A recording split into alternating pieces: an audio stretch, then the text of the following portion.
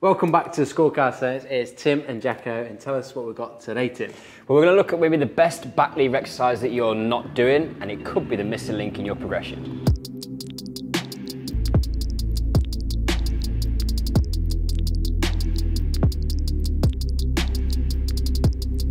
So the back lever is all about connection. You've got to create a specific body position and you've got to be able to apply force in that position.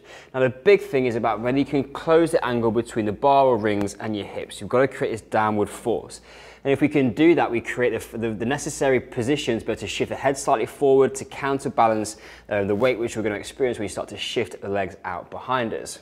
So we're going to go through this exercise today with a couple of little variations on it that allow it to regress or progress to exactly the strength needs that you're at, because that's one of the most important things with these progressions, these exercises as well. If you do something that's too hard or too easy, you're not going to progress at the rate that you want it. So we're going to pick this up assuming that you can skin the cat. If you can't do that, you can jump back and have a look at our recent series that we've done on back lever basics, and it's also included in our free beginner's guide, which you can download from the website. So we're going to start off there, and Jacko is actually going to use a band. So we're going to pick this up at a pull-through exercise. So using the band is going to provide a little bit of support like a cradle. So it just loops it on the inside. So we've got this piece here, which when he skins the cat, he's just going to rest his hips onto that, and it's going to give us a little bit of support, meaning we don't need as much muscle strength from the shoulder. So Jacko's going to sit himself through, he skins the cat around. When we finish the skin the cat movement, typically we're found in this rounded position here. Now to create a stable foundation from which we can move to the next progression, we've got to do this pull through exercise, which is starting to teach us to get the hands pulling down towards the hips and lifting the hips up so he flattens the spine out, making yourself nice and long and flat on this spinal position. This is the first point of starting to understand that hand to hip position, creating the tension that you need for the back lever. And when we can do that, we can then start to add a little bit more complexity into that position.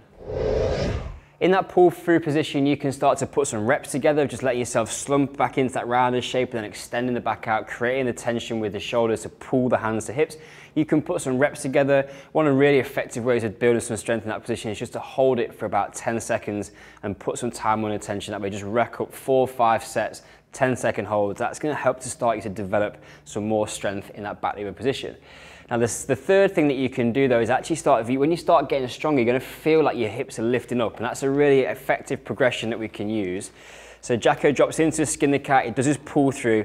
Now if he starts putting a decent amount of force down, you're going to see his hips rise back up and he comes into this inverted hang position and he can send himself back down. And again, what you're doing is training yourself to close that angle between the hands and the hips.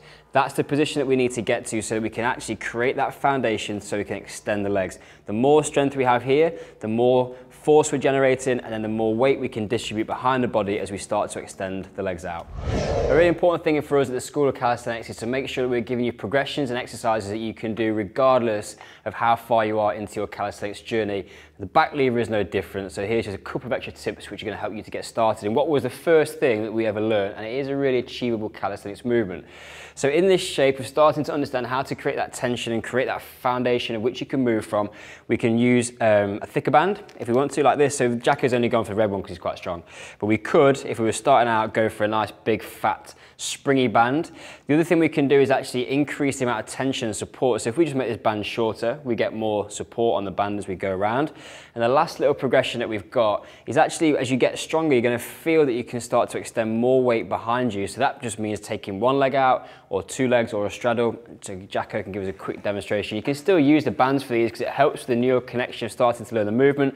But if he takes one leg out and pulls through into that position, we've just got this amount of weight that we're then adding to the movement. Or we could actually throw a second leg out and he can straddle, which makes it a little bit easier. Again, just playing around in this position with the length of the lever, where the weight distribution is, and we've all the time got options to make this exercise more difficult so that we can always train at a level where we're getting some adaptation, we're stimulating some overload, and doing those things is going to help us to nail that back lever. So there you have it, one exercise that you're not doing that's going to be perfect for your back lever. And it's working all the time on that strength into the back lever, of getting that hand down towards the hip and closing that angle at the shoulder.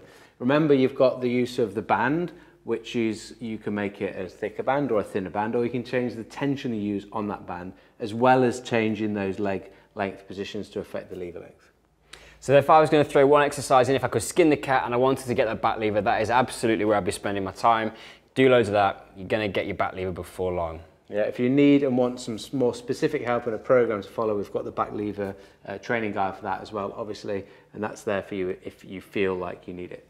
So until next time. Class dismissed.